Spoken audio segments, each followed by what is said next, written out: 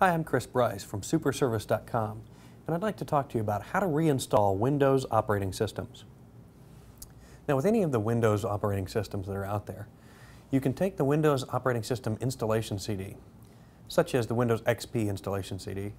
You would insert it in the CD drive or DVD drive before the system boots up. It will give you the option of booting from that CD or DVD, and you'll select any key in order to do that. I usually like to press the G key because that reminds me of go. So once you hit that key and boot from the CD or DVD, it'll walk through the installation process, and it will ask you if you want to do a clean install or if you want to do a reinstallation.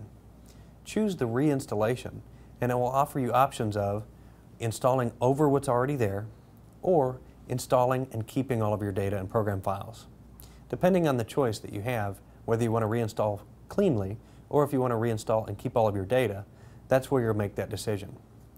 That's the easiest way to reinstall your Windows operating system and will work on any Windows installation CD.